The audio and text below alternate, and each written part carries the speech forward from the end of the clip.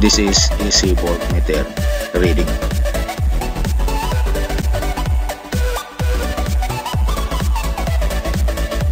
This is the voltmeter scale.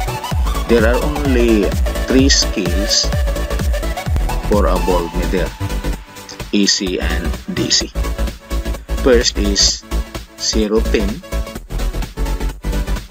followed by 0-50, then the last one is the 0-50, known as the reed scale. In a voltmeter, the direction of the needle is from left to right. Then for the interpretation, or for the voltmeter reading, you should have to follow the needle to determine the exact reading or actual reading based on the scale interpretation.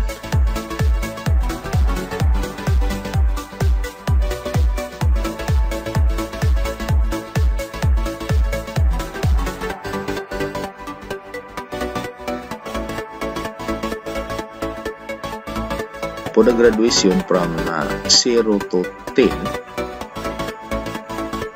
this is 0, and this is 0.2, 0.4, 0.6, 0.8, then 1, 1.2, 1.4, 1.6, 1.8, then 2, 2.2, 2.4, 2.6, 2.8, 3, then 3.2, 3.4, 3.6, 3.8, 4, 4.2, 4.4, 4.6, 4.8, 5, 5.2, 5.4, 5.6, 5.8, then 6, 6.2, 6.4, 6.6, 6.8, then 7, 7.2, 7.4, 7.6, 7.8, then 8, 8.2, 0.4, 0.6, 0.8, then 9, 9.2, 0.4, 0.6, 9.8, then 10. So therefore, 0-10, the equivalent per graduation is 0.2. Another is 0-50. So you can use this scale. This is 0, then we have 1, 2, 3, 4, 5. 6, 7, 8, 9, 10, 11, 12, 13, 14, 15, 16, 17, 18, 19, 20, 21, 22, 23, 24, 25, 26, 27, 28, 29, 30, 31, 32, 33, 34, 35, 36, 37, 38, 39, 40. 41, 42, 43, 44, 45, 46, 47, 48, 49, 50. For 0-50, the equivalent is 1 per graduation. Then we have the reed scale, is 0 to 50. This is 0, 5, 10, 15, 20, 25, 30, 35, 40, 45, 50, 55, 60, 65, 70, 75, 80, 85, 90, 95, 100, 105, 110, 115, 120, 125, 130, 135, 140, 145, 150, 155, 160, 165, 170, 175, 180, 185, 190, 195, 200, 205, 210, 215, 220, 225, 230, 235, 240, 245, 250. So the equivalent of 0 to 50 per graduation is 5.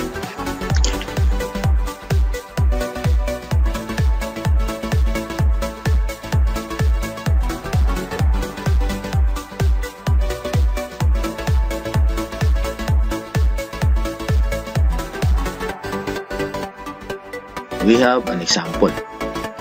This is the AC voltmeter chart. First column is the range used, The next column is the skill use. Then another column, the third column is skill reading. Fourth column is multiplier.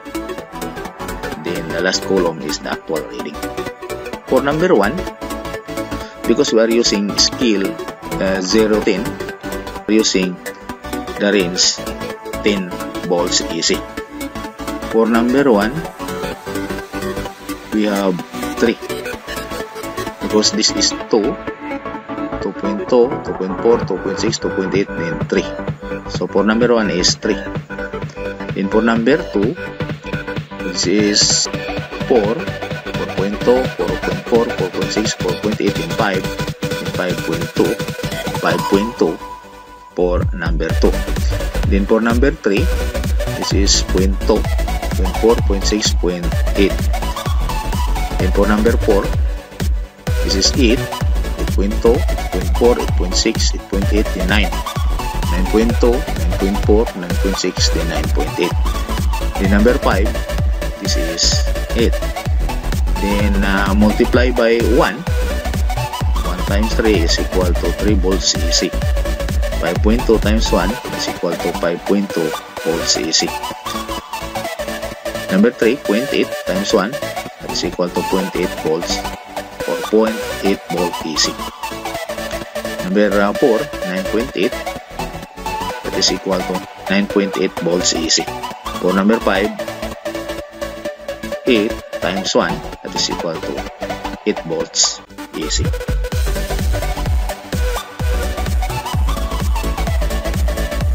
Another example is by the use of, or the range use is 50 volts AC. For 50 volts AC, the skill use is 0.50.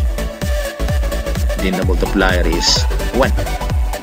For number 1, this is 40, 41, 42, 43, 44, 45, 46.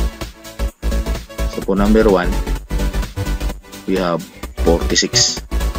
Number 2, this is 30, 31, 32, 33, 34, 35, 36, 37, 38, 39. Number 2 is 39. Number 3 is 30. Then number 4.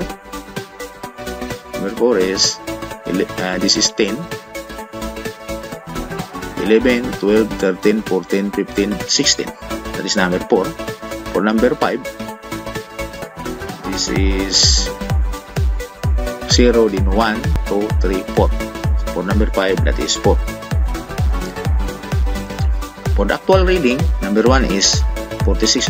46 times 1 is equal to 46 volts AC. For number 2, that is 39 times 1. That the actual reading is 39 volts AC. For number 3, that is 30 times 1 equals 30 volts AC.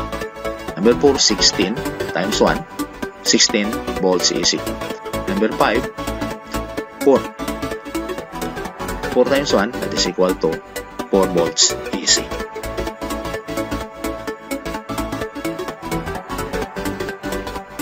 Another example is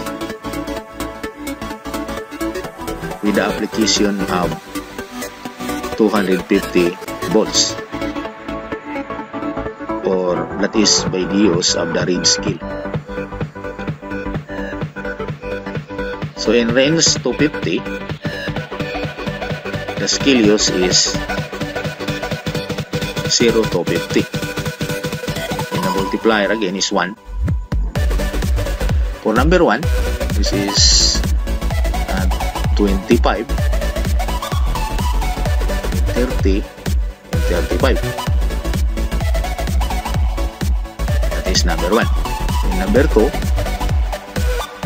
this is 50, 55, 60, 65, 70. That is number 2.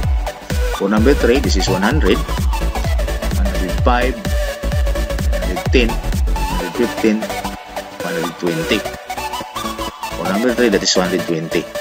Number 4, this is 150, 155, 160, 165, 170, 75, 180. For number 4, that is 180. Then for number 5, this is 220. 205, 210, 215, 220. That is for number 5. For the actual reading, number 1 is 35 times 1. That is equal to 35 volts AC. Number 2 is 70 times 1. That is equal to 70 volts AC. Number 3 is 120 times 1. That is equal to 120 volts AC. Number 4 is 180 times 1. That is equal to 180 volts AC. Number 5 is 220 times 1. That is equal to 220 volts AC.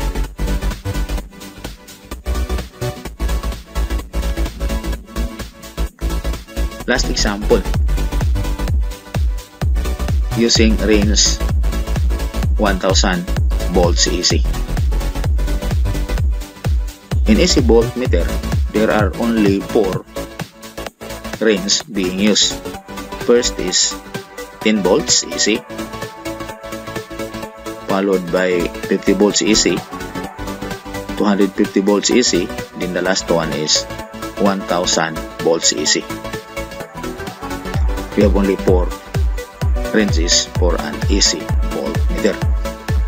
For this range, we are using 1000 volts AC. Then the scale use, that is 0, 10. Then the multiplier is 100. So for number 1, this is number 1. For number 2 is 2.2. Then number 3, this is 4, 4.2, 4.4, 4.6, 4.8, then 5. Number 3 is 5. Number 4, we have 6, 6.2, 6.4, 6.6, 6.8, then 7, 7.2. Number 4 is 7.2. Then the last one is number 5. So this is 8, 8.2, 8.4, 8.6, 8.8, 9, 9.2, then 9.4. Number 5 is 9.4. To have an actual reading, 1 that is multiplied by 100 is equal to 100 volts AC. Then another is 2.2 times 100, that is equal to 220 volts AC. Another is number 3, 5 that is multiplied by 100 is equal to 500 volts AC. Number 4 is 7.2 times 100, that is equal to 720 volts AC. Then the last one is 9.4 times 100, that is equal to 940 volts AC. That is the actual reading.